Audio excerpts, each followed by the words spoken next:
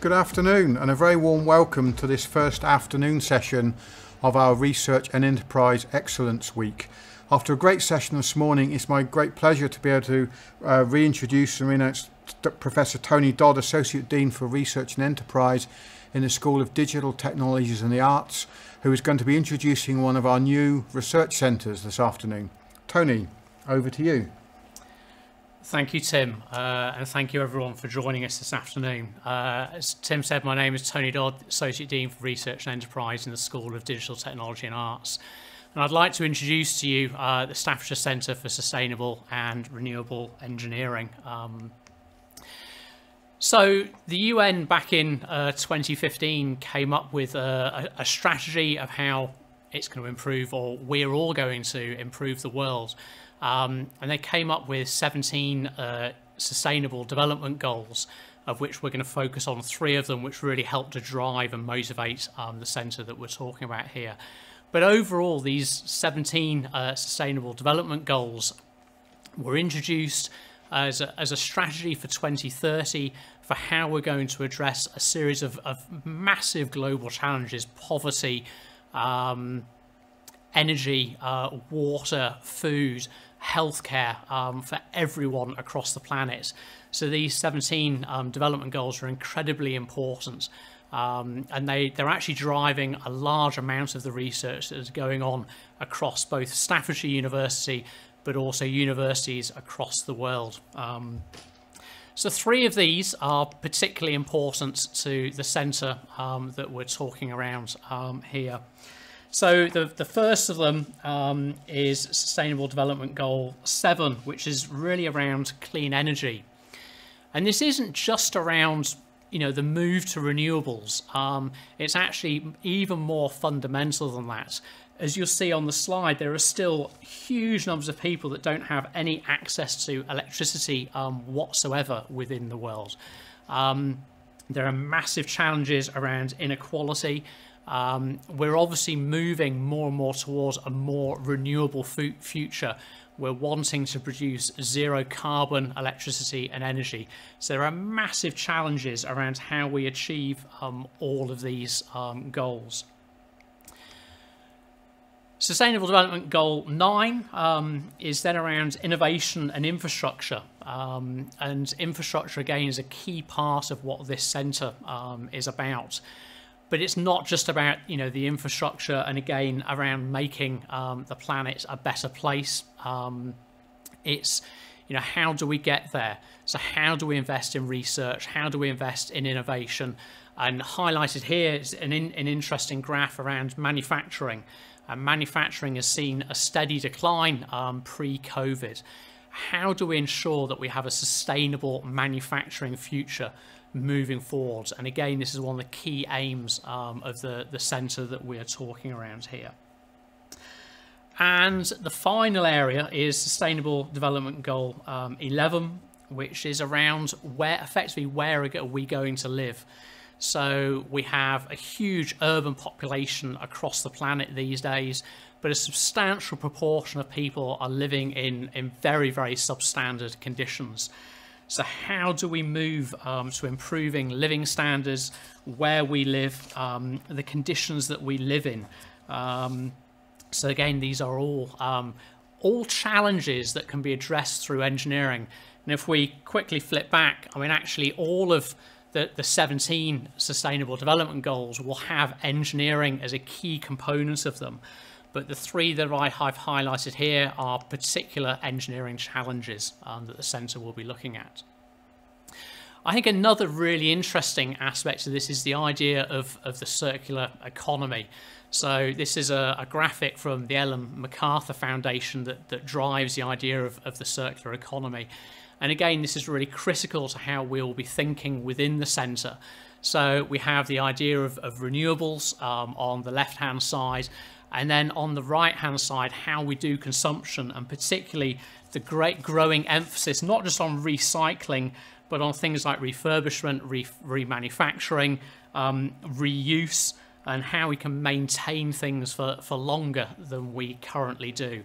And again, these are all incredibly important motivators for the idea of sustainable engineering, and ultimately how we end up with a circular economy that is producing far less waste and is massively using our resources less than we have done in the past.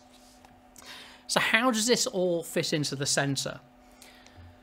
So it's not just these UN Sustainable Development Goals and this idea of the circular economy.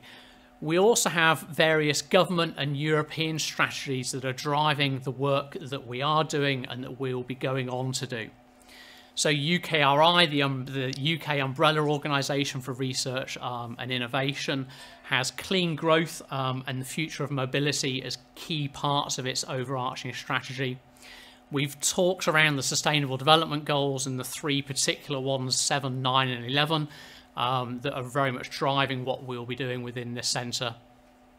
We also have within UKRI the Engineering and Physical Researches Council, which drives a lot of the fundamental research funding within engineering.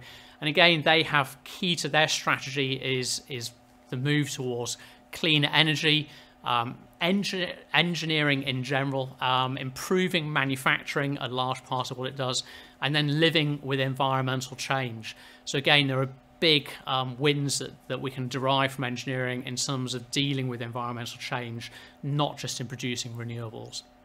And then finally, Horizon Europe, which is the latest reincarnation of European funding, again has as three pillars of its research: climate neutral and smart cities, and adaptation to climate change. And again, these are going to be really critical to the work that we will be doing within this centre. And what these drive then ultimately are the three overarching themes of the Centre for Sustainable and Renewable Engineering. So the idea of sustainable manufacturing, renewable and low carbon energy, and sustainable transport. So it's sustainability, it's renewability, which underpins everything that we are doing and will be doing within the centre. So what will we actually be doing, and what are we doing? So starting with sustainable manufacturing, we are working in advanced methods for how we can improve manufacturing processes. So we're increasingly moving away from the idea of fixed production lines and the traditional view of manufacturing to being much more flexible, much more reconfigurable. So greater use of things like machine learning, AI. How do we optimize manufacturing to make it more efficient, to improve it? We've all seen a lot of in the news around advanced robotics, and again, they play a key part in the manufacturing future. And it's also around how do we use materials in different ways? How do we use novel materials to improve manufacturing of novel components and products? And finally, it's how do we think around how do we design? How do we design products to make them more efficient to manufacture, more sustainable to manufacture? And through all of this, our aim is to improve productivity, to reduce waste, and to improve reliability of both the manufacturing processes, but also the final products themselves. Obviously, renewable and low carbon energy is a really critical part of what the centre does, and as you'll see from the talks later on in the session, currently provides the lion's share of the work that is going on within the centre. So here we're very much focused on how we can use novel design methodologies, how we can use advanced modelling techniques and advanced optimisation techniques to produce the next generation of renewable and low carbon energy.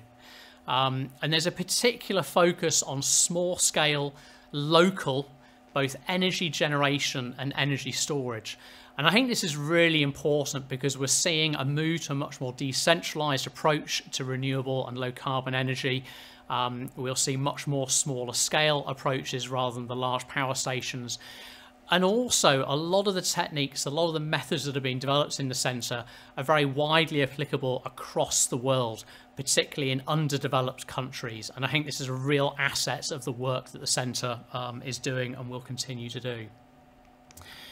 To show you just a snapshot of the overall, the areas that the renewable and low carbon energy is looking at, and you will learn much more about many of these techniques later on, these approaches.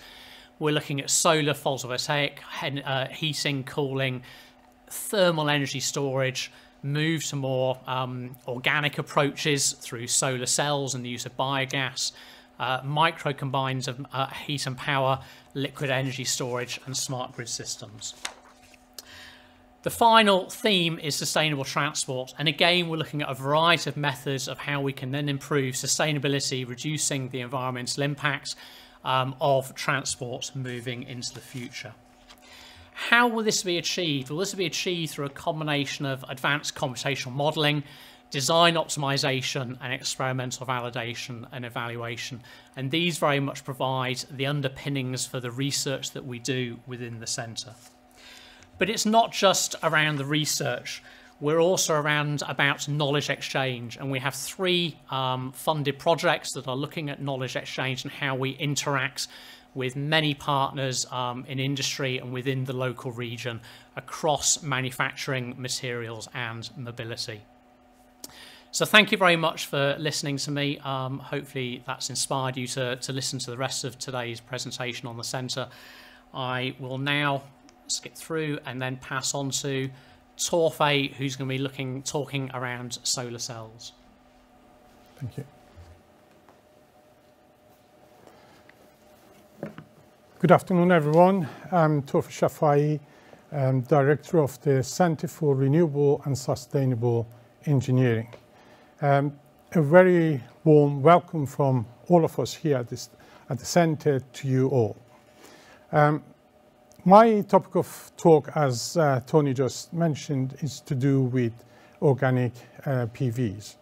And to that effect, I'm going to start with global warming and talk about the impact of global warming on our environment. As you can see, from year to year, we've got a temperature rise. And this temperature rise has got a lot of impact in terms of our sort of livelihood and further development. As you can see, for example, the picture to the left is from Ukraine. And this is something that has been unheard of. We can see the impact on our agriculture and also on our sort of environment, etc., etc. And one common denominator to it all is that global warming and how we could actually address that. How can we actually change that? To that effect, we will look at anything that is got, for example, to do with fossil fuel and how we could eradicate that to sort of produce and have a cleaner environment. Further to that, obviously, by removing all this fossil fuel, hopefully there's going to be a sort of peace return to Middle East. This has been going for quite a long time. Sun is about 4.6 billion years old and is sort of halfway through its life. So relatively speaking, it's a bit younger than myself.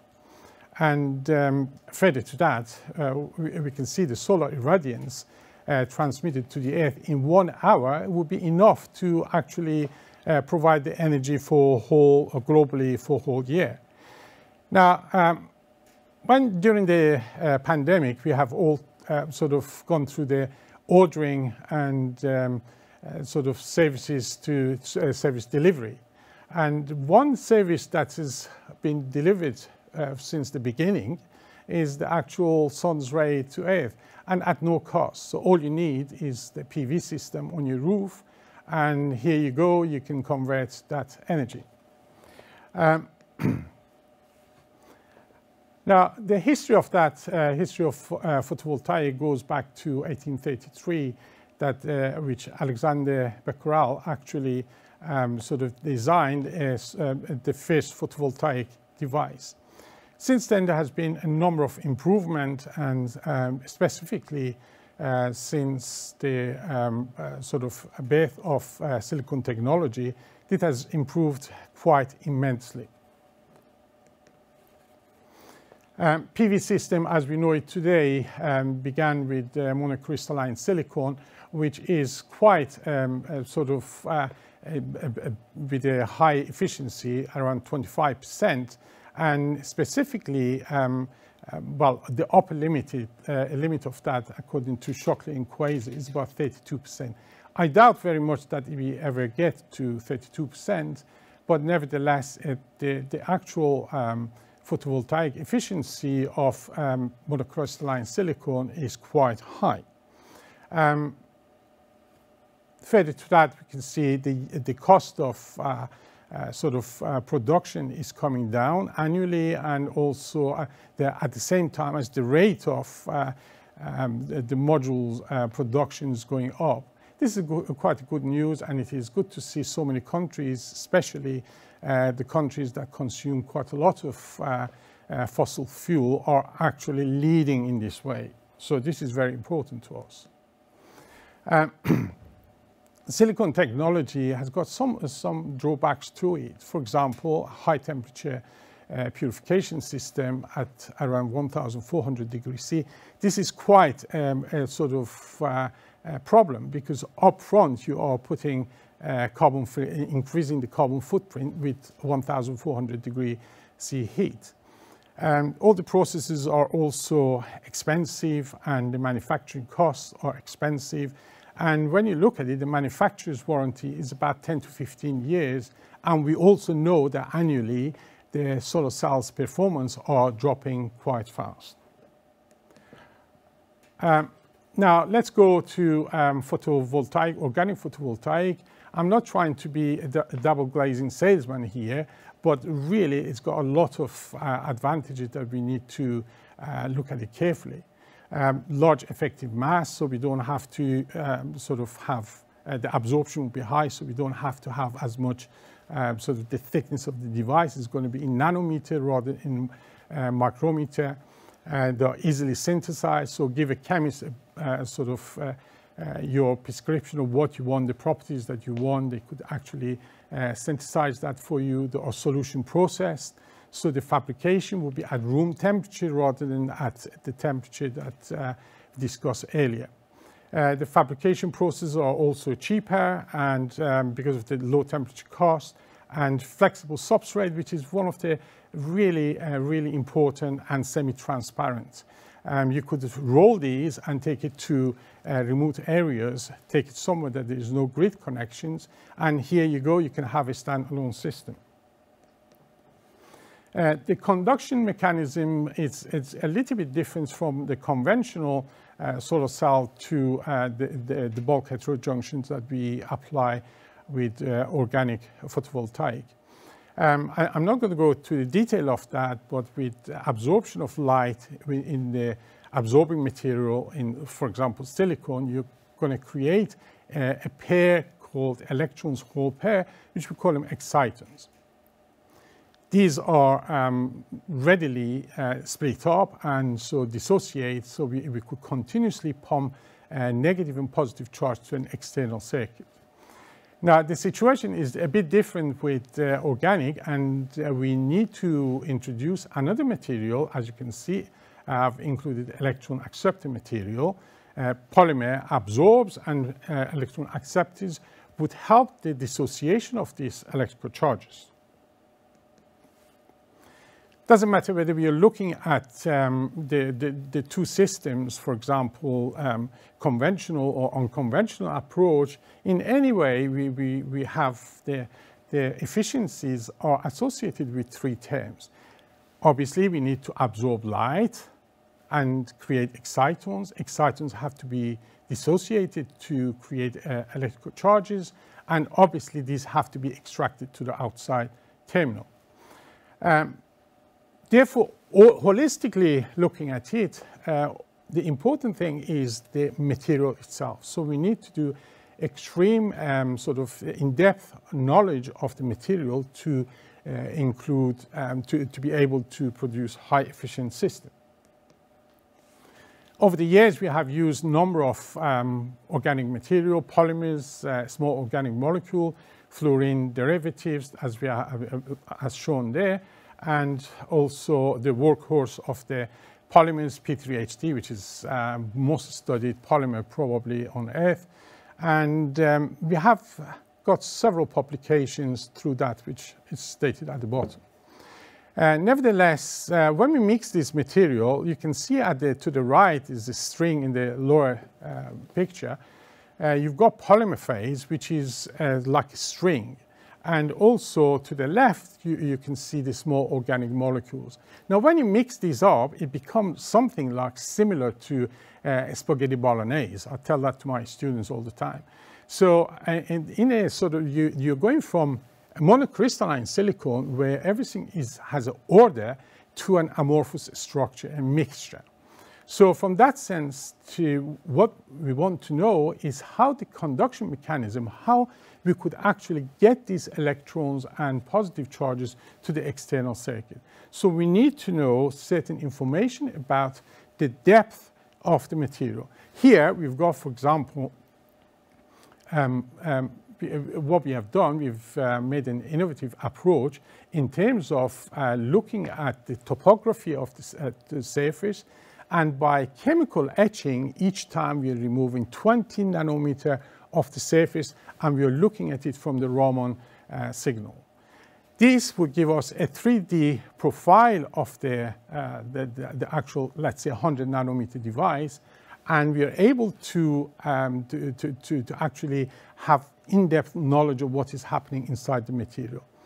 And doing it this way, we have actually made a really new approach, because when you look at the graph onto the side, there are two devices that's with the composition ratio of 1 to 1.5 and 1 to 2. They have got similar electrical characterization. So which is really important to us. We have been able to get the actual efficiencies and see how the actual organization within the molecule can actually, in the active layer, could actually produce the best results. We have also done a similar thing, but this time with the X-ray analysis, and we have been able to arrive at the same conclusion, which is really important, that two different techniques produce the same outcome. The power conversion efficiencies, we are obviously ourselves and any other universities, industries, they're trying to improve the power conversion efficiencies.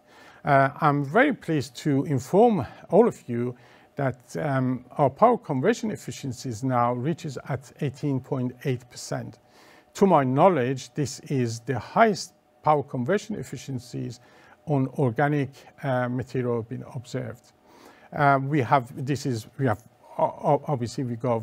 validated this, and further to that, we have increased this to over 20% now, but unfortunately the 20% devices were performed very lately, and we have not been able to validate that. This work was sponsored by Newton funding, institutional funds with Egypt, Alexandria University in Egypt, which we are looking at actually to produce films that, plastic films that actually could be rolled and be taken to the remote areas in Egypt and have a look at the sort of impact on the socio-economic of that country. Two different approaches for going to large scale we have developed. One of them is being currently with the laser surface patterning. We are producing small devices, and we're connecting all these small devices to become a large device. And also we have done another approach, which is called on a larger scale with 30 centimeter square, and that is based on same approach, laser patterning of the surface, but this time instead of we are using a spraying technique to actually produce the active layer.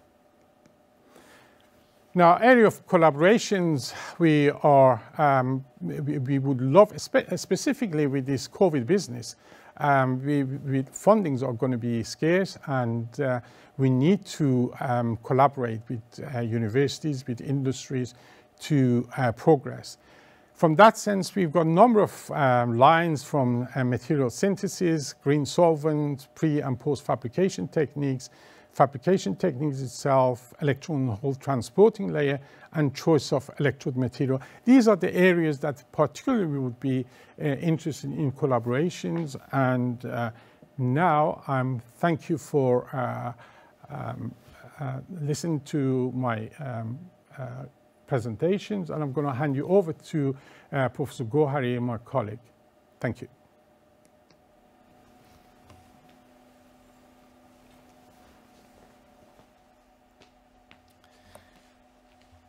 Thank you, Torfe.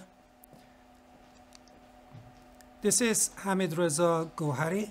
I'm professor of low carbon and renewable energy systems with over 20 years of industrial and academic experience in energy systems. I've had my education done at the University of Manchester. I did my PhD at Manchester University and my undergraduate and postgraduate at Amir Kabir University of Technology. And now, basically, as a professor of low carbon and renewable energy systems at the Center for Renewable and Sustainable Engineering, I'm here to have my expertise on and to help the society by addressing the main issues we are overseeing in terms of energy crisis and global warming. So my niche of research actually is nowadays on energy technologies and scenarios that can help us to achieve climate change targets, particularly the net zero by mid-century. I have expertise on low carbon and renewable energy systems, in particular carbon capture and storage, in micro combined heat and power systems, and as well as in wind energy and energy storage using compressed and liquid air. Global warming is happening. This is not just a polar bear issue. We have to act now, otherwise, if we are not closing the gap by 2030, it's going to be really late for our globe to cope with the current level of carbon dioxide, which is over 400 parts per million. This is not just climate change, this is climate emergencies. As you can see, polar bears seeking food near cities nowadays. It's good nations came together with Paris Agreement in November 2016, 196 parties. They have decided actually to tackle the issue and to make sure the temperature of globe is not going to go more than 2 degrees by mid-century. And of course, we are aiming to reach to climate neutrality and carbon neutrality by 2050. This is the very recent report from Global Energy Review 2021. International Energy Agency shows that despite a drop in 2020, we see actually an increase in carbon dioxide emission, about 1,500 megatons carbon dioxide emission more than 2020. So things are not progressing according to plan, and we really need to act. How to act? Basically, there are technologies and there are procedures, there are scenarios that can give us the right answer to this climate change crisis. For instance, IEA report emphasizes that efficiency improvement is going to have a share of about 40%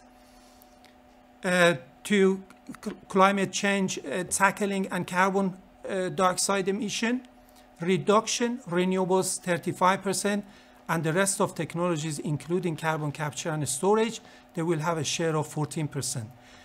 At Staffordshire Center for Renewable and Sustainable Engineering, we are tackling all the areas of technology in order to achieve the required targets. The emission is in all sectors of of energy from power from transportation, as well as industries, buildings, and so on. Very recent report, just last month, IEA reported the key milestones to pathway to net zero.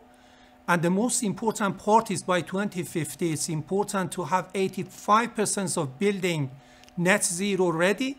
More than 90% of heavy industries, they have to be low emission industries, and over 70% of electricity has to come from wind and solar. So a long way to go. This is what we see in UK electricity. Day to day, there are tracks of what is happening and how combination of energy generations providing UK electricity.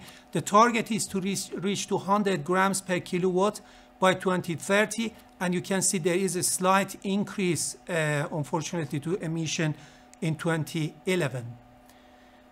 My track record, which I brought actually on board into the center, goes back from my experience at Cranfield University and Manchester University all the way through Staffordshire University. We have worked on different scenarios in a UK funded project to reach to the required target of 80% at the time by 2030.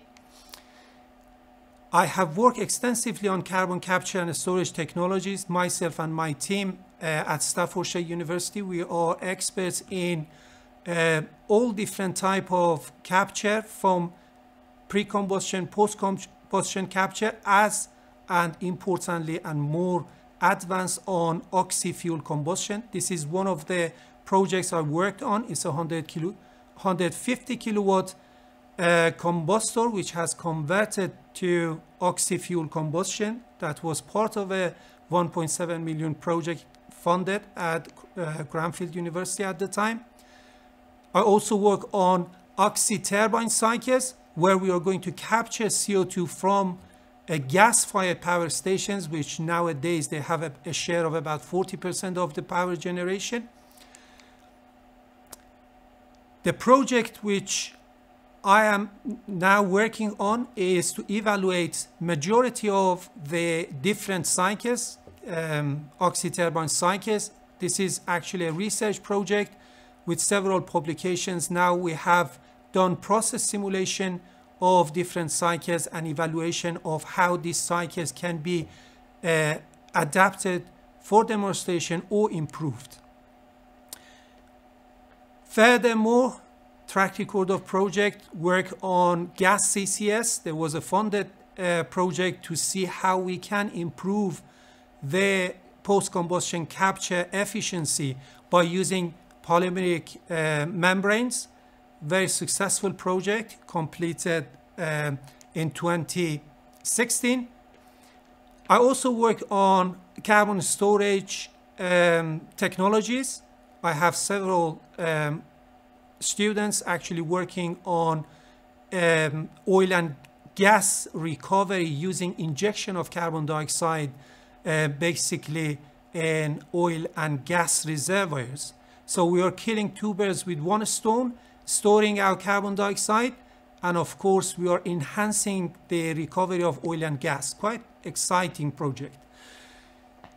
As you have seen from the IEA report, energy efficiency improvement is the key actually technology towards the aim of carbon neutrality. About 40% of carbon reduction share goes to that one. We are working extensively on cogeneration of heat and power and trigeneration of heat, power, and cooling at the same time, which will increase actually the efficiency of our system particularly for domestic applications, about 20%. So we can achieve by micro CHP system efficiencies to 95 and plus when considered combined heat and power efficiencies. There are different main technologies in micro CHPs, and in particular we are focused on the fuel cell and micro gas turbine technologies as the most clean technology fuel cell and the most advanced technology micro gas turbine systems. I've worked on different projects, including a 2 kilowatt heat and power generation systems, as well as biomass and biogas actually versions of these micro CHPs. Very impressive project, MITRIC. We have worked with industry blade on micro turbines as well as Cranfield University. For the first time in energy industry, we've actually designed, CFD modeled and built a 12 kilowatt micro gas turbine working on biogas instead of diesel. So you can imagine how level of carbon emission reduction can be seen as biofuels are considered as carbon neutral fuels. In line with the government to decarbonize a UK natural gas system, we have focused our projects on hydrogen combustion.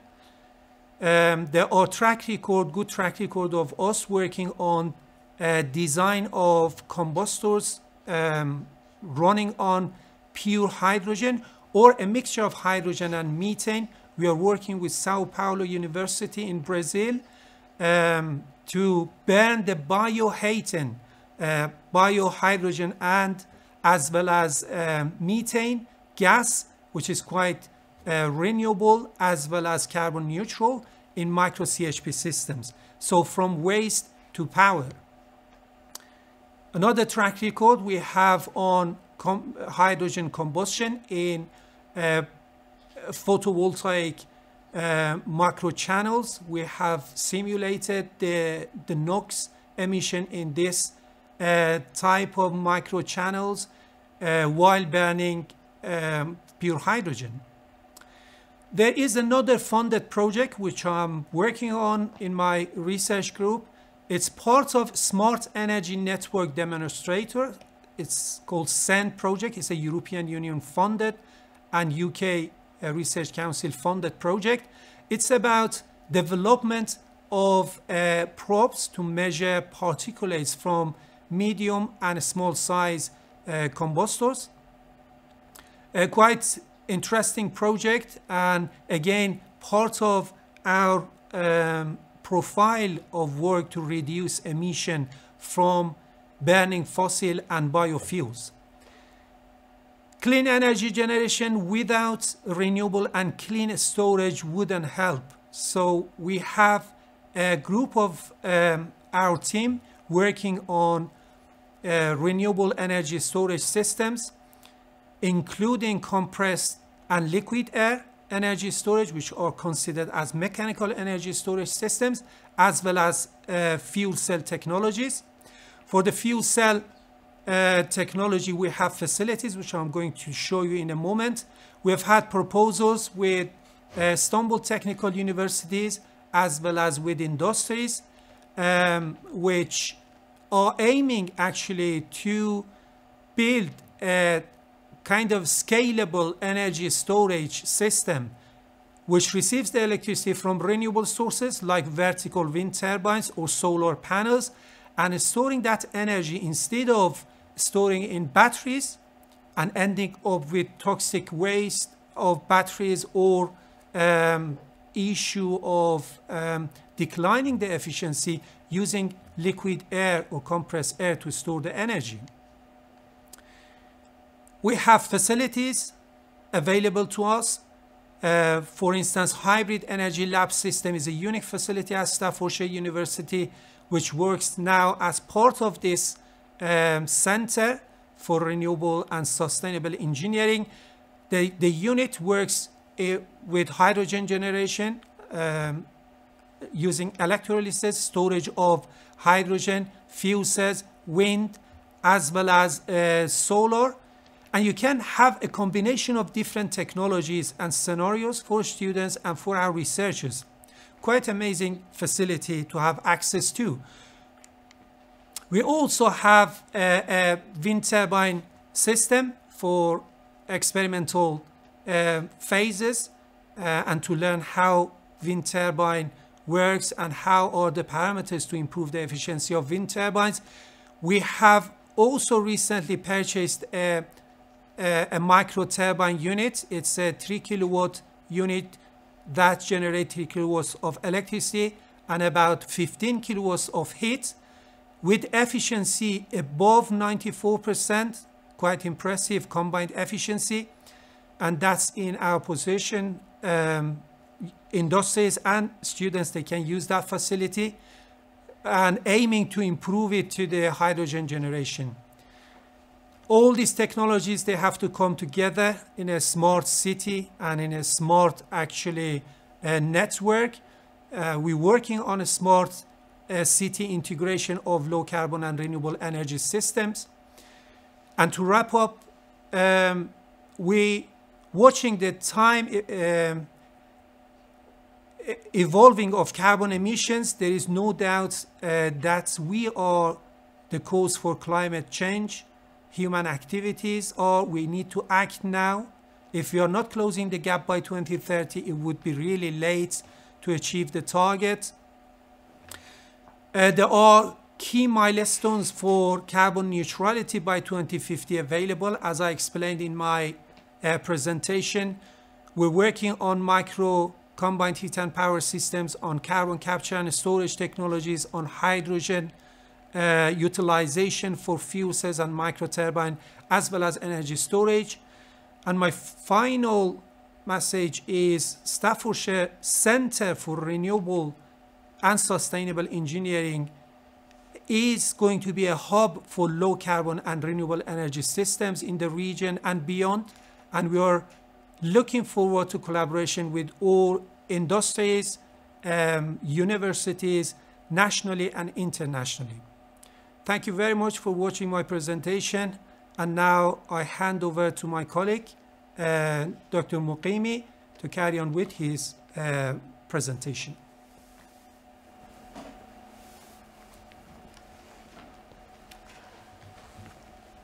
Hello everyone, and thank you Amit Reza for your interesting presentation. I'm here to present you the concentrated solar power and thermal energy storage and our capacity in this center for collaboration and working nationally and internationally. The layout of this presentation is introduction of my background, energy crisis and solution, concentrating solar power projects and vision, TES, projects and vision, possibility for collaborations. Okay, let's start with the introduction of my background. I'm Dr. Muqimi, Associate Professor of Clean Energy Technologies at Staffordshire University. My expertise in CFD and optimizations of thermofluid problems for renewable energy technologies, CSPs, as well as thermal energy storage batteries. I have several years of academic and industrial backgrounds working with different institutes, and I had honor to collaborate with different parties and researchers and collaborators from all around the world, which I listed a couple of them here. I have a high publication records, more than 60 journal and conference articles, 1 book, 2 book chapters, and 1 ANSYS webinars. And I'm the awardee of Green Talent 2050 by German Federal Ministry of Research and Education, and I was announced as one of the top young scientists under 30s by German Federal Ministry of Research and Education. Okay, now let's start on energy crisis and go to see what the solution is. As you know, globally we are relying on gas, oil and coal, and these energy sources are limited, as well as the reserves of these energy sources are not uniformly distributed all around the world. So you can see that mainly these resources reserved in specific countries, which ended up to these global warming, extreme weathers, and sea level rise, which you all aware of it. And the solution to that, it would be renewable energy and relying on renewable energy sources. However, one of the issues of using renewable energy in larger scale is over generations of renewable energy, especially during the day. And the curve that you are currently seeing on the screen, it refers as a duck curve.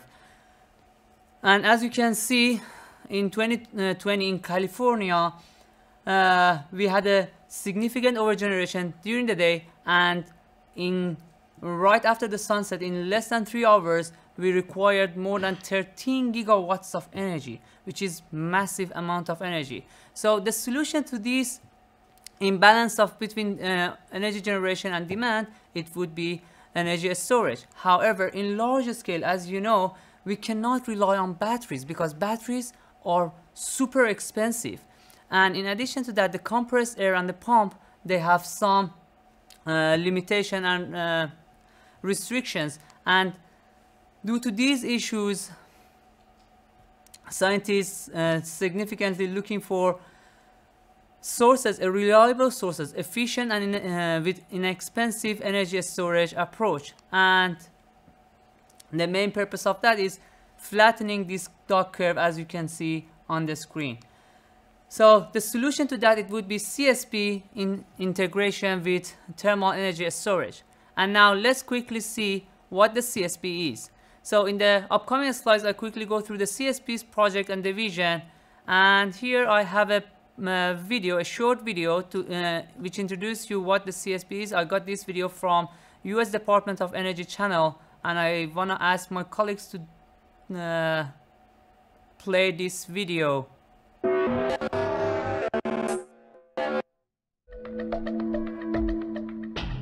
Okay, take the natural heat from the sun, reflect it against a mirror, focus all of that heat on one area, send it through a power system, and you've got a renewable way of making electricity.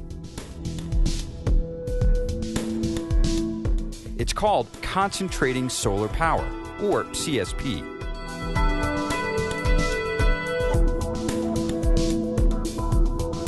Now, there are many types of CSP technologies: towers, dishes, linear mirrors, and troughs.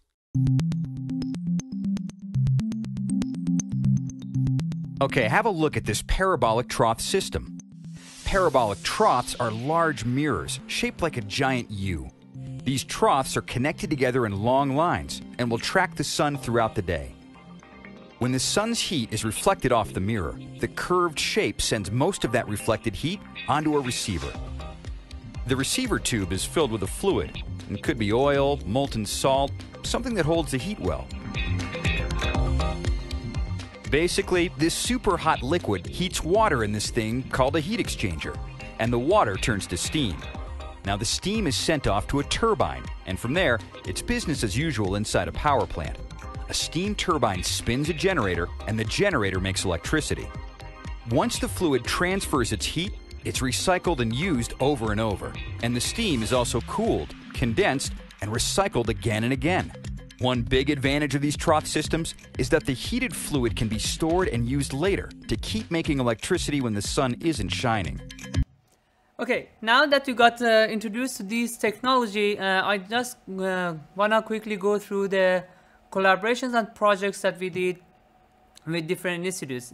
In this project that I'm going to introduce to you, I had a collaboration with DLR, Institute of Solar Research in Germany.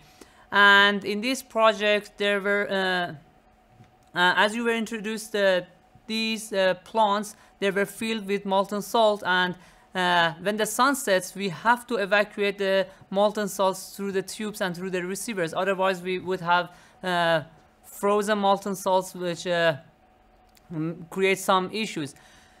In this collaboration, we were asked to do some simulations and helps them to better understand the idea and to better understand the behavior of the molten salt, the filling and evacuations from the tubes.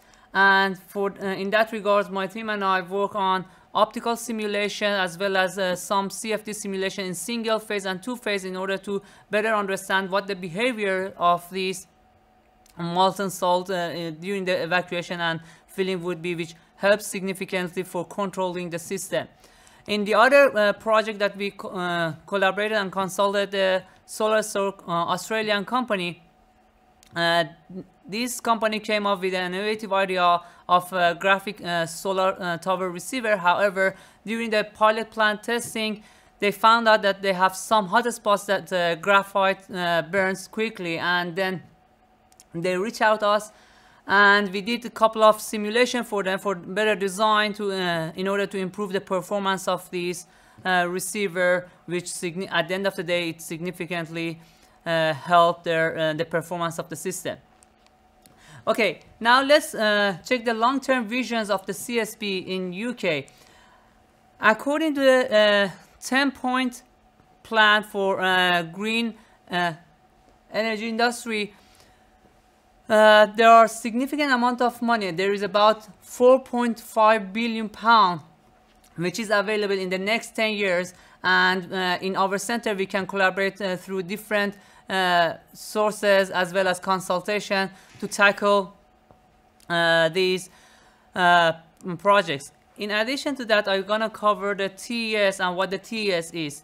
TES, as you know, is the thermal energy storage, which is also known as a thermal battery. And for thermal batteries, they are very interesting in society because they can be used as a backup energy sources for system. They can help to uniform the distribution of energy. We can have a green and effective thermal and electrical peak shaving with these systems, and it's quite useful for decarbonization and waste heat recovery. And these two technologies that you can see, they were integrated with wind power, with solar energy, and they can easily be integrated with any other renewable sources and tackle the intermittencies of these sources. So in the upcoming slides, I'm going to cover the projects that we successfully covered. In one of the projects that we collaborated with Imperial College London, we were looking for the simplest, most practical and most affordable approach for improving the performance and charging behavior of these thermal batteries. And interestingly, when we tackle this issue in comparison with the conventional thermal batteries, we came up with a solution, and we came up with a novel designs which improve the performance and charging rate of these batteries with 7 times. At the end of the day, we had thermal batteries of 7 times faster charging, as well as 3 times long-lasting batteries, which was quite impressive for thermal energy storage and thermal batteries. In other collaboration that we had with University of Nottingham, Belmore Energy, as well as Brunel University, we tackled the energy recoveries from the domestic areas and buildings, and for residential areas we came up with a design to use these thermal batteries and mounted it on the radiators of buildings. And after several designs and simulation that we made, we found out that our eventual design could store more than 15 hours of energy, which it means that you can simply switch off your radiators from 6 p.m. to 9 a.m. every night, and you can significantly reduce and cut the costs of your bills for end users, which is one of the interesting news for end users. We are patenting this idea, and this is one of the ideas that we have, and we worked with my teams in Staffordshire University. The long-term visions that we have for TES, again, according to the 10 points which was published recently by government, these are the 10 points for revolutionizing the industry. There are more than 15 billion pounds of funding available for commercializing different ideas regarding the green buildings and green finance, which perfectly suits with TES applications, and their impact would be significant saving on carbon generation and carbon dioxide generations. The possibility of the collaborations in our center would be based on the expertise and the team that we have. We would be capable of supervising and co-supervising different postgraduate projects, applying for different research funding nationally and internationally, and also consulting the industries and different companies in order for going and revolutionizing their industries. Thank you so much for attending this presentation, and at this stage I'm gonna pass it to my colleague Dr. Suleiman to carry on with the presentation. Thank you so much.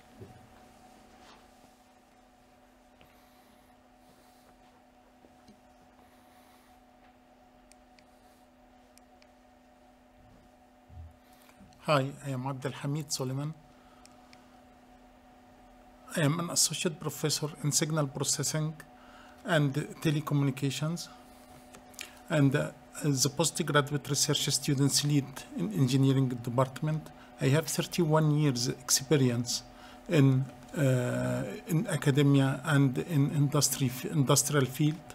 I'm involved in several projects, externally funded projects through EU or national level. I am the founder of the Smart and Intelligent Systems Society. Today I will represent my team, the Smart System team. Our aim is to harness different technologies to contribute to finding solutions to the challenges in the energy sectors. We have many technologies starting from Internet of Things, robots, RFID technology, wireless sensor network. We want to harness all of these technologies to build a system to manage and to monitor the energy applications.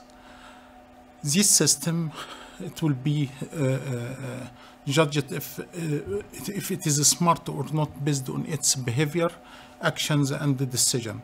But the system will not be able to give us a smart decision without acquiring the required data. Then we will build our system starting by acquiring data. Then to take the decision, we need to have analysis to add the analysis and processing, and then we'll be able to take the suitable decision. After that, to be able to manage and to control the data flow, we'll need to connect these parts to each other. We're using different technologies based on the scale of my system. If it is in room, maybe it will be technology like Wi-Fi. But if we are talking about cross-country or international level, maybe we'll use 5G or something like that, or satellite communication. At the end, we cannot take the required functions from this system without adding one of the main layers, the software and the programming. Hardware now is not enough, only is not enough. We need to add the software and the programming. Then we will acquire signals from the energy applications, the energy area, processing it, take decision to monitor and manage our applications. Do we need all of these technologies to serve the energy sector? Let us see the challenges, what we want to enhance in energy sector. We need better efficiency, we need better resources management, cost, we need more lower cost, we need to reduce air pollution and its effect on environment, and to improve the system reliability. And we have many challenge is the change. Now the change in energy sector is highly dynamic, it's changing every day. Let us see some of these changes now. For example, from production point of view, we were based on few large power plants. Now we are moving to use many small power producers. Also, currently from market point of view, currently most of the countries based on centralized pattern and mainly non-renewable energy, but we started to move to be decentralized, and we started to have more sources, and then we are moving now to distributed pattern And in this case, we will move to renewable energy, and we started already in this step. Then we are moving from centralized to decentralized to distributed. All of this management, all of these systems needs accurate management to be able to get the maximum of our power sources. Also, other change, normally we have supplier and user, and the supplier always feed user with energy. Then we are talking about unidirectional energy flow.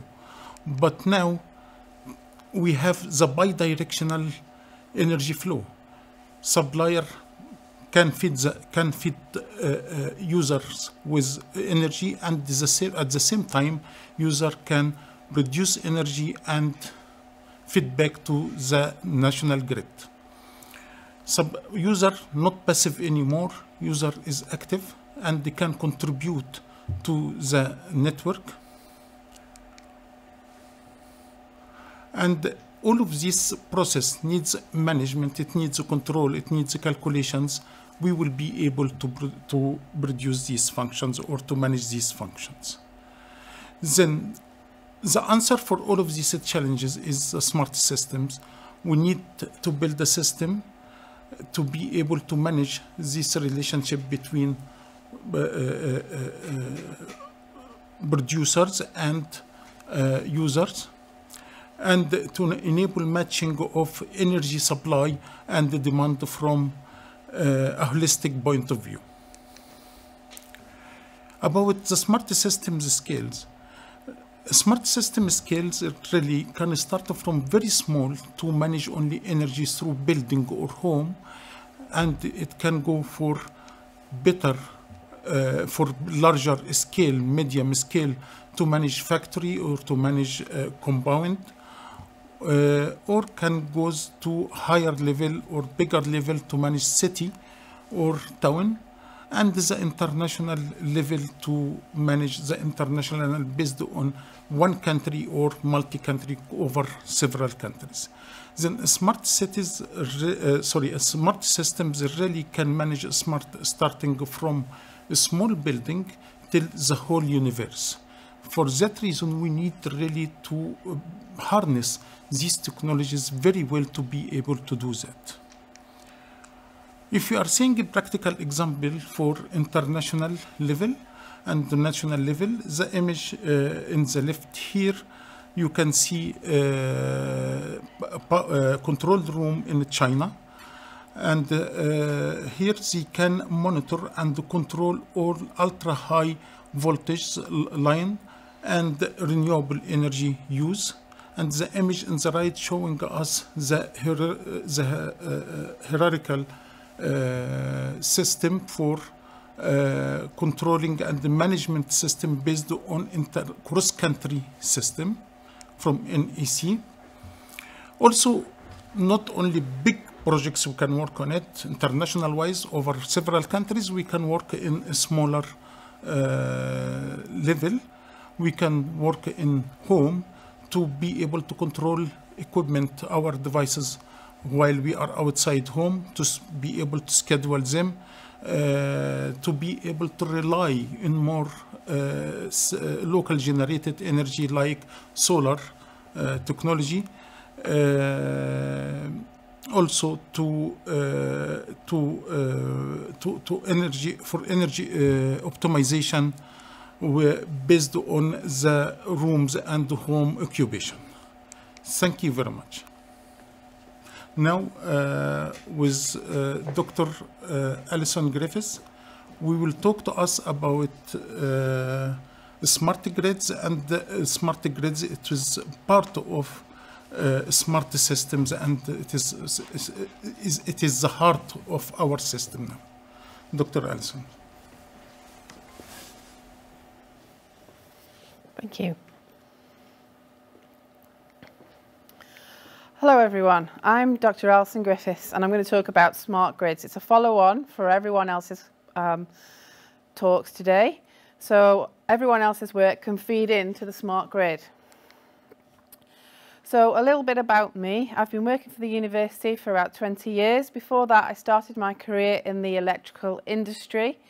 I'm an associate professor in electronic and communication engineering. So I converted to electronic and communications. So now I've gone full circle and I'm concentrating on using my communications knowledge and experience in the smart grid. So the contact details are shown here. I'm also the IET Northwest Midlands committee member and also a student staff advisor. So we've been hearing about the electricity trends and how the demands are increasing. Just stand up a second and think about this. So in the last 30 years, the demand for energy has more than doubled. So that's just 30 years, double the energy. So this is even more apparent. It's going to be increasing in the future.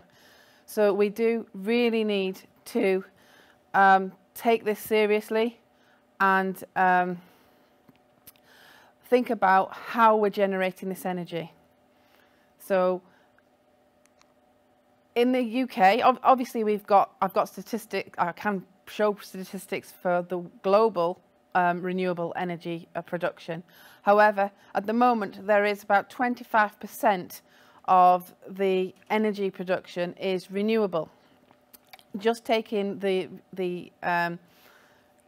UK as an example, you can see that it's gone from about 5% 30 years ago up to almost 40% up to the end of 2019. So basically we need to address this problem. So we do this with a smart grid. So the first question is how is a smart grid different to the traditional grids? So in a smart grid, as also my colleagues have said, then we're generating more renewable energy, and also the consumer is producing the energy, and that it's a lot more distributed network. So it's a two-way thing. We need to have a lot more sensors, we need a lot more remote control, and we need to use intelligence by collecting all of these sensors. So use artificial intelligence to help us to use this information and to enable us to use the renewable energy to the most effectively that we have. So we use smart generation. So we optimize the power generation and we feed this back to different parts of the grid. So we want to automate as much as we can, and we want to integrate the renewable generation sources into the grid. So we foresee that we're going to use artificial intelligence. So we will therefore be able to change, for example, for wind turbines, the wind can change in real time, and we might want to change the angles of the blades or the direction that they're facing. Now, these wind turbines may be local on a person's house, or they may be in the middle of the ocean. And they may be a cluster of wind turbines as well.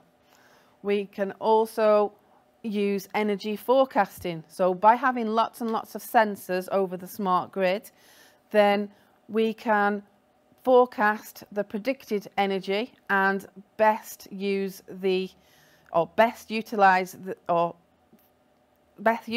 the renewable sources to go to the right places. As was mentioned in a talk earlier, that obviously with the solar energy, that a lot of the demand is in the evening, and this could perhaps be diverted from somewhere else where it's not evening, because storing the renewable sources within batteries is an expensive thing to do. So I'll now look at a couple of examples projects that we have running or have finished. and we're developing further. So one of these is the intelligent ultra high speed protection for DC grids. The first question is, why DC grids? You may have heard of HVDC. So there are a number of offshore wind farms, and the power needs to be transported for long distances. Traditionally, we use AC for distribution of power. However, after a distance of 50 kilometres, this becomes not uneconomic. So we're looking at HVDC. However, when we use HVDC, then the traditional protection schemes that are used on the AC system haven't been tried out. They've been designed for AC and not DC. And the major thing that happens is the fault current rises at a much faster rate for a fault in a HVDC system than it does for a HVAC system. So we need to have a real-time or a reaction if there's a fault of less than 0.5 milliseconds. Now, this is a really interesting project because it was in collaboration with GE in Stafford, which is where I started my apprenticeship. So I had a background in AC protection. Now, because of this really fast reaction time, we need to look at some protection that doesn't have communication. So we need to look at something that known as distance protection. So we want the relays, the correct relays to trip, because we don't want to trip out the wrong sections of the grid unnecessarily. It's called grading. So we want the relays that are facing inwards on the screen we want the fault 1 to be a trip and the fault 2 to not be a trip. So this project looked at a simple way of looking at the characteristics of an internal fault, which is fault 1, and an external fault, which is fault 2. So we did observe a number of things. So we observed that the magnitude of the power is different for an internal and an external fault, so the rate of change of the magnitude. So we used a differentiation technique, and we have produced several outputs and conference papers and journal papers on this. We're also looking at improving this speed of reaction to the fault, because as there's more and more density of HVDC on the grid, then the speed needs to be improved. So we're looking at a simulation, DSP, and wavelet, and perhaps machine learning. So the next project is demand side management in smart grids, because obviously smart grids are huge. We can look at different areas in the future, but we've decided that on this project that we're looking at demand side management. So we're developing a deep neural network based model for demand side management, because we want to predict the demand and enhance the renewable use wherever we can. And we also would like to, here is some of the reasons, the technical reasons why we would do this. So this is a project that is just starting up, and we basically want to look into the technical areas of this. So we want to improve the balance. So we were trying to use communication techniques to enhance the quality the quality of the power that's delivered to all customers around the world, because not everybody has got a stable connection to the grid. So this is in its early stages at the moment. So another project is looking at modelling the efficient and economic energy model for a remote community. So this is to look at a house and trying to make it rely on DC power, and it would have its own PV system with battery storage and also charge up a car, because in these remote locations there are many power cuts, and what they want to do is to learn from the fact that in the UK that we have implemented 25% of renewables to use it in other remote locations where their connection to the grid isn't as good. So they want to model the system and improve the connection to the grid. Okay, so we're going to completely model this, and I'd like to thank you for listening, and I'll pass over to Demetrius, Dr. Demetrius, and I'll leave him pronounce his surname. Thanks, Alison. Hello, everybody. I'm very happy to be here, and let me move to my presentation. And I'm going to be trying to act as the person that will try to stick everything together. So, very humbly, of course. I'm extremely happy to be here again with all these great people that spoke before me, talking about research in renewables, in sustainable engineering, and as a materials engineer, which I am, I'm going to try to stick everything together with my research. So one way to do this is to go to several applications. The other way, which I chose for this presentation, is to take a deep dive in one of the problems that we might face. So I will try to present to you an approach in order to solve an industrial problem. So we are going to talk about how we engineer biomimetic, multifunctional, smart materials. So the outline of the talk is, first, we will introduce an industrial problem.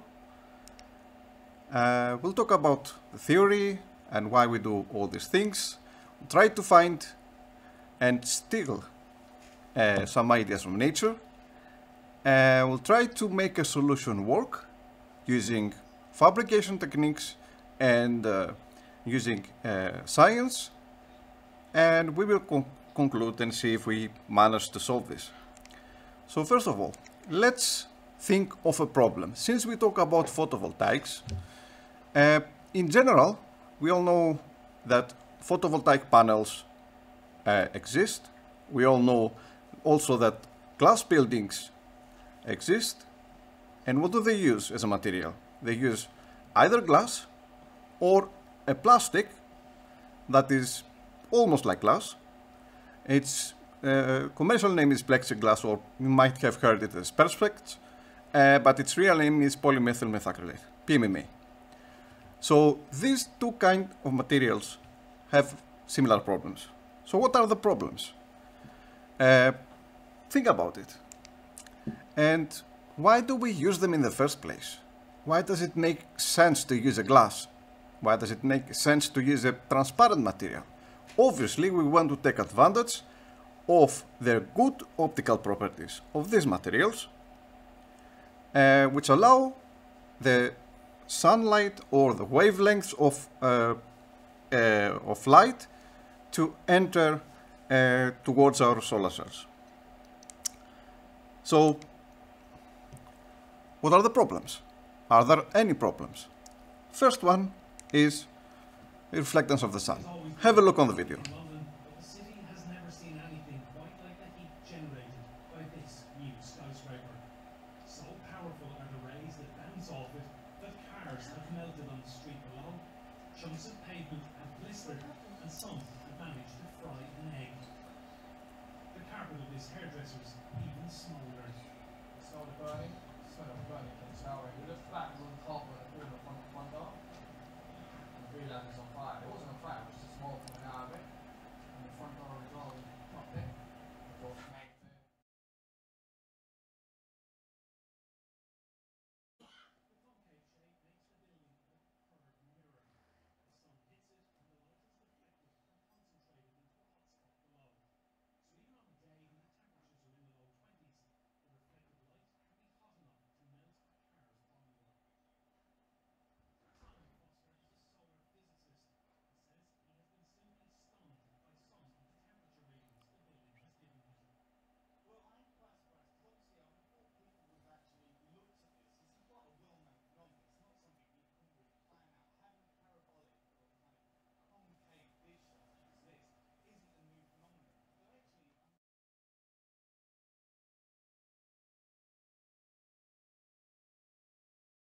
So, you can see, sunlight can be a massive problem if we don't treat it very well.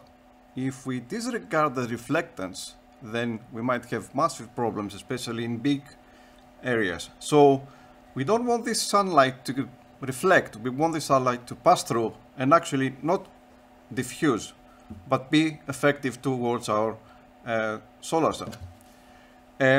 Second problem, of course, is that all these are affected by the environmental conditions. The dirt, the grease if they're in cities, the moisture of the surface, and what happens is actually this thing that you can see in the picture. So there's a lot of dirt sticking on the surface. So it's very well known that, especially in photovoltaic parks, there are cleaning problems and you need to actually clean them quite often. How do we solve these things?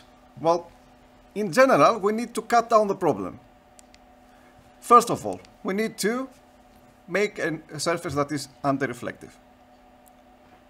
Second, we need to make a surface that is non-sticky. Third, we need to actually make the surface clean itself. Is that possible? And in the end, and most difficult, we need to combine all these things together. How do we do it? It's a very difficult task, but we have a friend who can help, and that is nature. We can follow nature's example. So, how does nature make surfaces anti-reflective? There is a very well-known effect that's called the moth eye effect. Why? Because the moth, the night butterfly as we say, was discovered that it has amazing properties in its eye. What happens? It actually doesn't reflect light at all, and that allows it to move around in the dark, both because the light is directly traveling through its cornea and it can see very well, and second, it doesn't get detected by the predators. Why does this happen? It's because of the structuring that you can see in the right pictures. People have managed to analyze the structures and see that they have micron and nanoscale dimensions. When we make structures like that, we can actually have an anti-reflective surface. Remember, anti-reflective doesn't mean it will diffuse light. It will allow the light to pass through. That makes it optically better. How does nature make self-cleaning surfaces? That is another effect. That is the lotus effect. Lotus is the big leaf that we can find in lakes and rivers. You can see the top left image. And this is it's very well known that it's non-stick towards water. The droplets of rain actually move towards the center because also of the shape of the lotus. That allows the lotus to clean itself from dust and dirt that is found on top of it. If we make a surface that is like the lotus, then we have a self-cleaning surface. But what does the lotus have? It has micron and nanoscale roughness. That sounds familiar with the anti-reflective surfaces.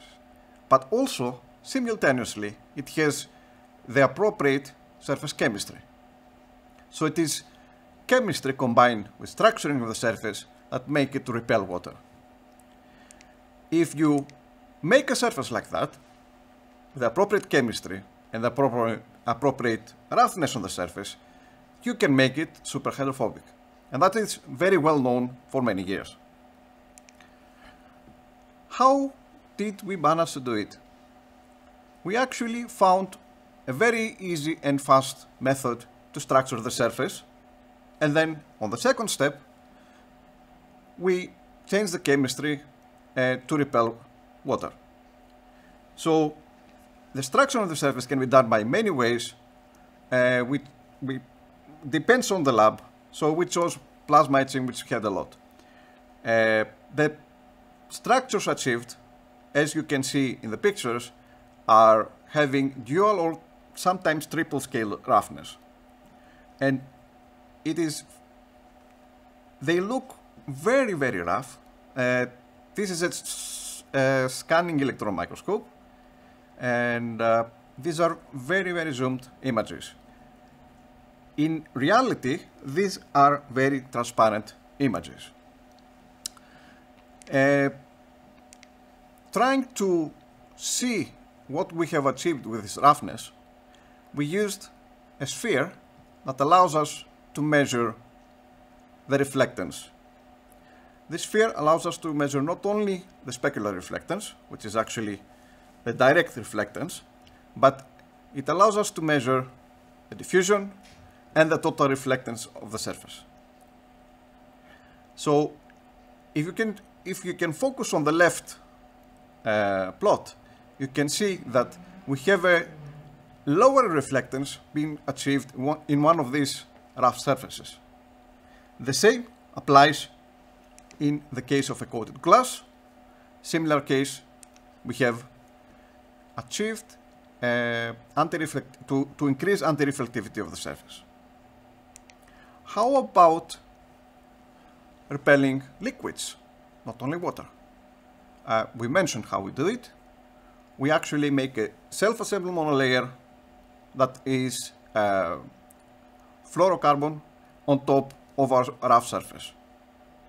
And if you notice the picture on the right, you can see the bottom droplets being more round than the top ones. If you really, really notice the picture, you can see that you can clearly see what is written below the bottom slab and not so much on the top slab. We improved the transmittance, which is different than which is opposite than the reflectance of a very good optical material. So, reflecting on what we did we manage to solve the problem? Partially, we have improved the material. We have managed to improve its reflective behavior, and we have managed to make it around 20 to 30% anti-reflective. That is a big deal, concerning that polymethyl methacrylate and glass are excellent optical materials, and they already are very transparent. We have managed to make it repel water and oils, and that is a self-cleaning surface. And we have managed to make this only through a single process. So I think it is quite a successful solution. Closing my presentation, I would like to say that there are many different other projects that we can work on in this institute. This is just an example. This is a case study of something that is a very practical industrial application. And that is all for my presentation. And I'm going to give it back to our director, Professor Safai. And thank you very much for your attention. Thank you very much, Dimitrios. Now this concludes our live presentations, and what we're going to do is for the next session, you're going to have a look at some of our laboratory and facilities, and also presentations that is pre-recorded, and it's going to be shown to you right now. Thank you.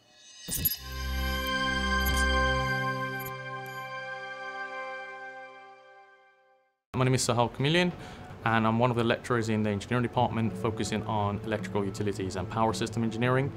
And the areas I focus and research on are related to integration of renewable energies, specifically PV technologies for grid connections and power generation. When I did my PhD was on solar cells, particularly on organic or polymeric solar cells. But as I picked up as a full-time lecturer at Staffordshire Uni, I've been very much interested into utilizing the technology of PV and the generation of electricity from them, and how we can actually get them connected to the grid, or for remote and standalone areas where we can utilize that power generated on a larger scale in order for us to be able to use that power for connecting up real applications and real appliances. There is a lot more students who are showing more interest towards the renewable energies in general. We can see the number of students who are taking on the electrical pathways at our undergrad, as well as our master's degree for electrical and renewable energies has increased compared to previous years. Some of the practical works that we do and I'm practically involved in is using software and hardware utilization of predicting and analyzing the behavior of PV systems. Some of the softwares that we use which is part of the facilities we have in these research centers, are including our simulational softwares, such as PVSys, where we can use these software for designing and developing a whole grid connection or a standalone system itself, where we can model and look into the sizing of the PV arrays and the PV farms. Some of the facilities that we have in our research center includes a small-scale, real-size PV panels that we have currently in our science building roof. We have two types. We have fixed panels and panels that are on a tracker, and they're connected into our renewable energy laboratories that we're stationed at the moment, and we can monitor and record the data that's been generated from them. They are also connected into a controlling charge, as well as sort of a DC to AC inversion, where we can monitor the behavior of the system as a whole. We also have facilities for DC power loads and AC or DC power generation, where we can replicate the condition of a PV panel producing electricity, and we can further investigate and design and develop those inverters using the facilities we have in the center. I think one of this area of research is one of the critical areas within the renewable energies. Some of the main important parts of this focus of the research on this particular area and topic is the global demand requirement for the integration of renewable energies and the use of clean energy resources will actually put Staffordshire University at a place where we want to be further investigating and getting more involved in the research side, as well as getting involved with the industry, in order for us to develop new technologies and perhaps optimize existing technologies. So our students normally get involved with the projects that we're doing at the research level. We tend to put a lot of research-led activities that's going on into our teachings. We also have research-informed teaching that's taking place as a whole, where we tend to take most of our recent developments and research findings that we get from the research center and sort of inject that into the teaching modules. But students also find it very interesting to take up the opportunity to further develop their skills that they've gained, and with proper training and the requirements for the research modules that we do, and get involved and actually do something that is quite novel and be part of that sort of experience that they're going to go through as a student. As long as I remember, I've always been interested in engineering topics. In particular, I've always been interested in energy engineering and topics related towards energy and renewable energies. And this is why I've done most of my higher education related in this field. And it gets me very excited to know that what we're doing here at Staffordshire Uni and then in this research centre is making an impact. Depending from time to time, sometimes these impacts are small and large, as always research is dealt in that way. But knowing that even the tiniest work we do or the largest work we do can actually have a contribution, it's something that drives me personally and motivates me to do more work, to get more involved in it, and also look for future collaboration.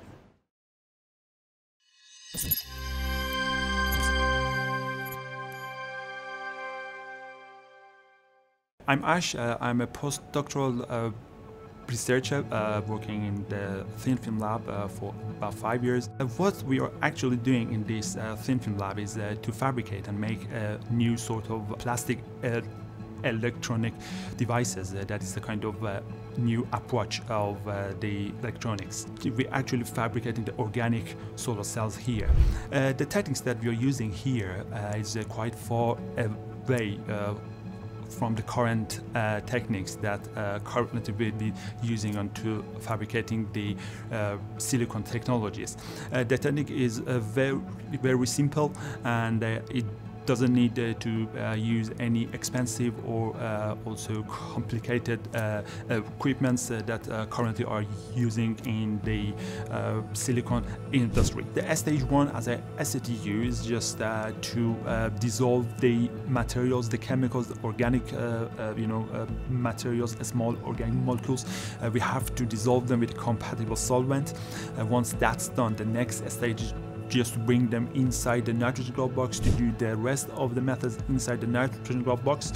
We're using the spin coating technique, spray coating techniques, and all that sort of techniques to fabricate the layer by layer of our devices. Our metallization rig, or it's better to say that thermal evaporation chamber, is purposely designed to be fitted inside our nitrogen glove box in order to avoid any contamination with the oxygen step by step, that when we're just doing the fabrication of our organic solar cells there. Once our total device has been created, we have to go further back at the middle section of the nitrogen glove box, where we have our AAA certified solar simulator. Is the techniques to measure and test our final devices to find out how our device is going to be efficient and what is electrical properties of those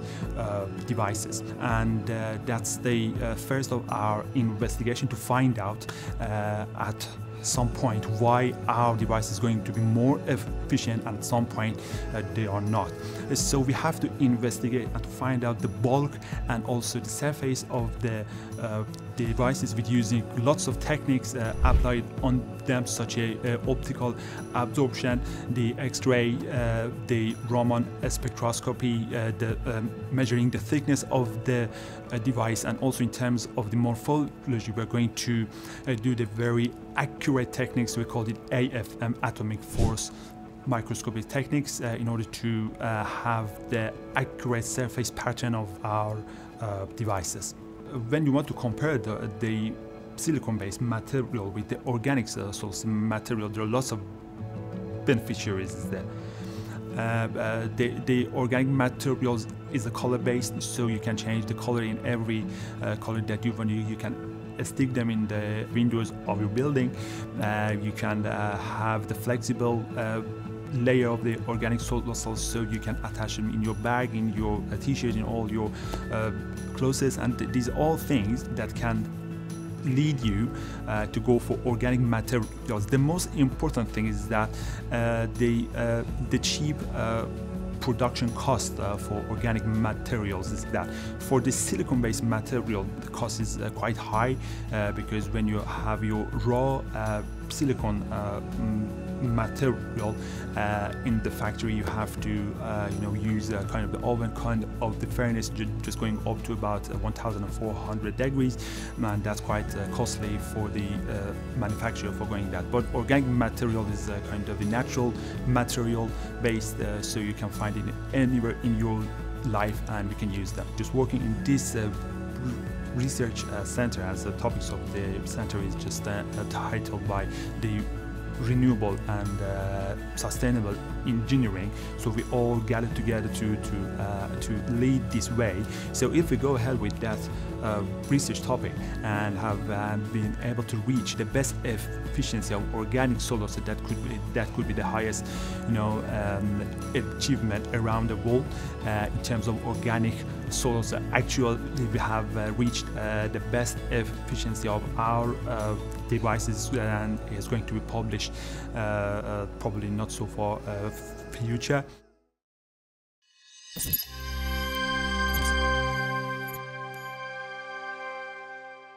My name is Bahamin. I joined Staffordshire University since 3 years ago. Here I joined as a postdoc researcher.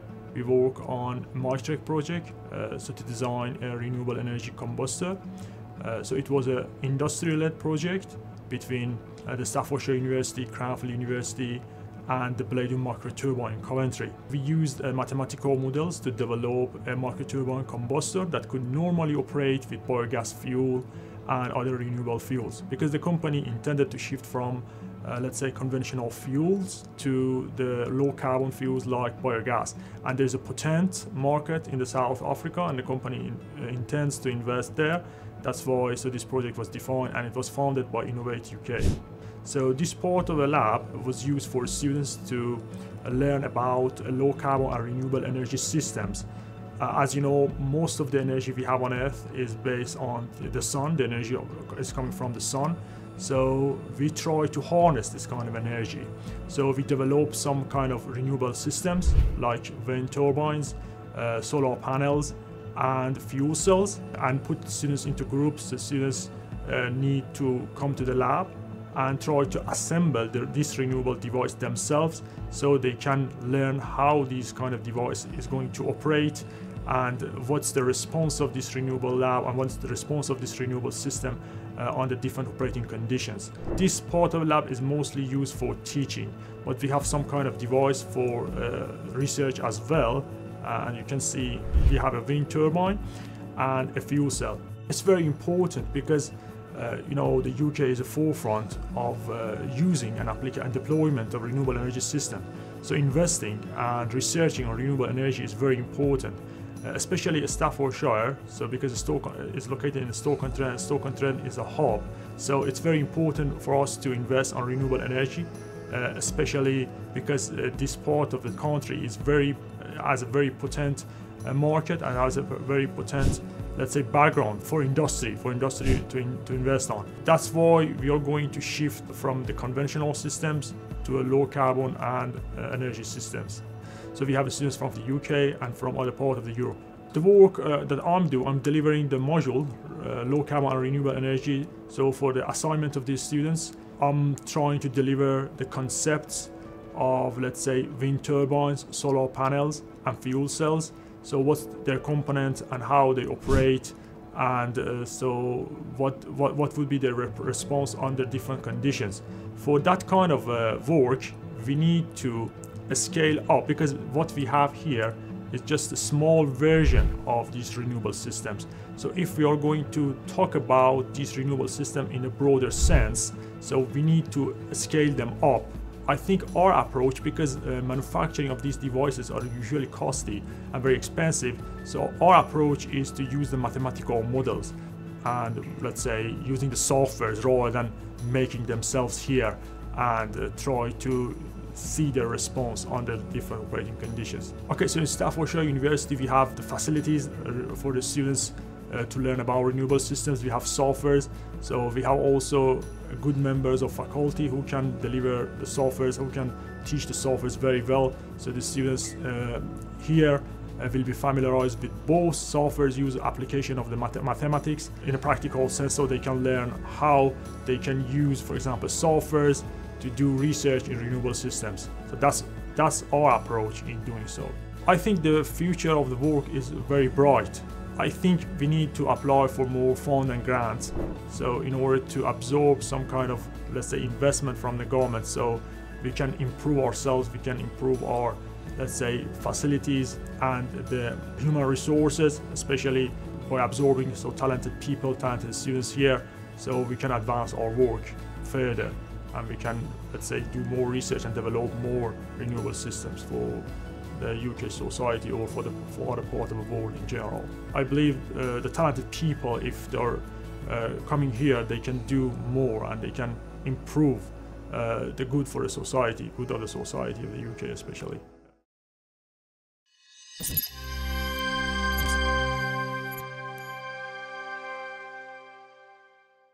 My name is Hossein Sheikh. I am a researcher at University of Staffordshire. I am working on design and manufacture of hot end of micro gas turbine, including the combustor, heat exchanger and the turbine duct. The target of the project is to redesign the hot end of the gas turbine, the heat exchanger, combustion and turbine duct to reduce the size, improve the efficiency without compromise the functionality of the gas turbine. In general, additive manufacturing has loads of different benefits, but in specific for this project, I want to mention two main advantages of additive manufacturing over the conventional method. First of all, it gives freedom to the designer. By having the capability of manufacturing complex parts like lattice structure and internal cooling channels, the designer has a freedom to design different shapes and different parts and quite complicated structures. On the other hand, we can combine multiple parts of one component and reduce the number of parts to one single part using the part consolidation capability of additive manufacturing. Then we can reduce the volume and the size of the gas turbine and make it more compact. Manufacturing sector is one of the highest greenhouse gas emitters, counting 11% of emissions from manufacturing sector in the UK. All the manufacturing processes need to be optimized and improved, and the manufacturers needs to enhance the operation and process lines. Achieving the goal of 2015 Paris Agreement, clean energy manufacturing means reducing the amount of energy and material waste during the processing of raw materials to the finished product. We can achieve this goal by using cutting-edge advanced manufacturing processes like additive manufacturing. At the same time, we have access to gas turbine, micro gas turbine called micro CHP, which produce 3 kilowatts of electricity and 15 kilowatts of heat. From emission point of view, this project is quite important to reduce the amount of carbon dioxide emission and NOx emission from the micro gas turbine, because by reducing the size and by increasing the efficiency, adding heat exchanger, using the additive manufacturing capabilities for compact heat exchanger, we can improve the efficiency of the system and reducing the carbon dioxide emission. Here in Staffordshire University, we have access to advanced design packages and also to modeling and simulate. We also have the license of different modeling packages for CFD modeling, process modeling and performance modeling. In manufacturing side, we have wide range of 3D printers and additive manufacturing machines. We can print wide range of plastic and composites like ABS and nylon and other sort of plastics, and also we can print metal parts like nickel-based superalloys, stainless steel, titanium parts and all sorts of different metals for different applications. Having access to 3D printers give us the capability to first of all, we can design and redesign the part using our simulation packages, just to make sure that the final design is going to be work as efficient as possible. But having access to additive manufacturing machines give us the opportunity to make the prototypes quite quickly with the minimum cost, and at the same time running the test and change the design if it's required quite quickly. By having access to all these facilities here, we can help other companies and manufacturers to optimize their product and work more productive, more efficient and effective. Global warming and pollution is the biggest problem for our generation and also the next generation.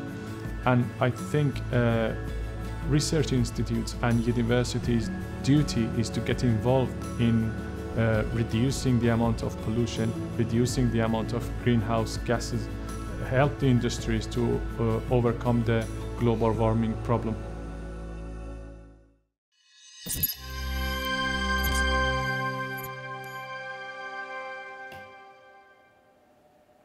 Okay, a big thank you to all our presenters this afternoon. I've got several questions here that some people have actually on the chat line left for us. The first one is to, I think it's your area, Hamid Reza. It's based on achieving net zero. Would that be a reality? And if so, how can we help? Thanks, Dorfe. It's really a good question.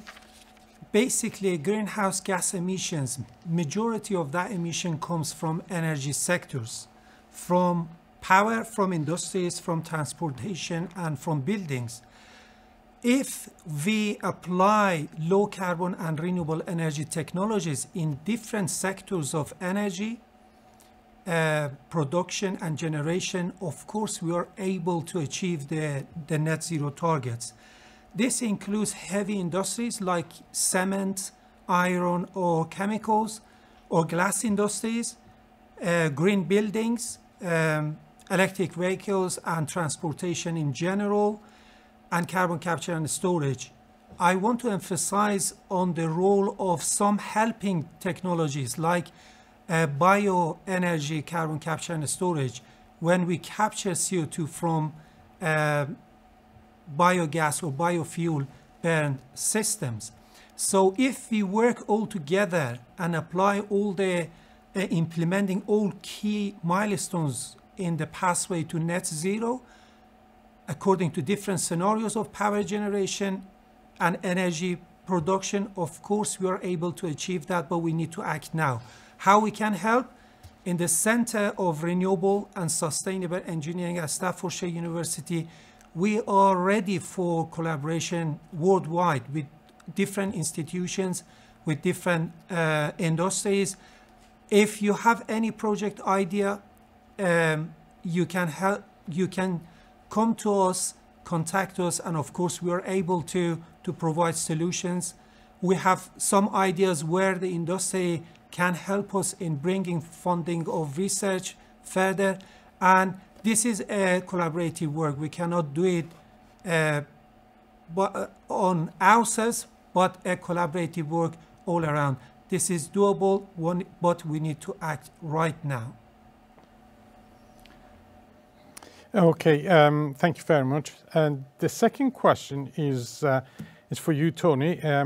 It's from Global Foundation, stating that how could they access support from our centres? Thank you, Torfa. And I think following on from Hamid Reza's answer, it's very true that we have to work in collaboration if we're going to solve these problems. So if anyone out there would like to collaborate with us on any projects around sort of sustainable and renewable engineering, then I think the easiest way is if you email researchservices@staffs.ac.uk. That will go to the research managers there, who can then get in touch with the relevant people within the centre, and we can set up meetings to discuss potential collaboration. And these, can be collaborations around the more research end, sort of funded by the research councils, through to the more knowledge exchange aspects of the type of work that we do. So I strongly encourage you to get in touch with us, and we can see how we can collaborate. So thanks for the question. Back to you, Torfa. Okay, thank you very much. The last question is actually aimed at me, and that is how we are going to, is there any sort of development in terms of this organic photovoltaics to be in the market? When would be the likelihood of the time scale of that? Believe it or not, at the moment there are some of these modules are already ready. In China, they have developed that, and there are in China and Brazil, and these are around 6% efficient. Now, if you've got large space that you could actually have them, it would be fantastic. You can do that. But nevertheless, if you want to go to a higher efficient, that means to go to beyond 10%. At the moment, there's nobody have achieved that, or beyond 10%, the large scale. I would think that would take probably 3-4 years. That is doable. We are working towards it at the moment, and we are hoping that that breakthrough will come within the next 3 to 4 years. That is answer to my sort of questions. At this stage, I would like to thank everyone for joining us on this event, and it has been absolutely exciting for us to open this research center. And we love many of you to contact us to have collaboration with you. We are on the university website, and all our details are available. If you would like to collaborate and come around and have a look at our facilities, it is really appreciated. Thank you very much. And at this stage, I'm concluding the whole session. Thank you very much.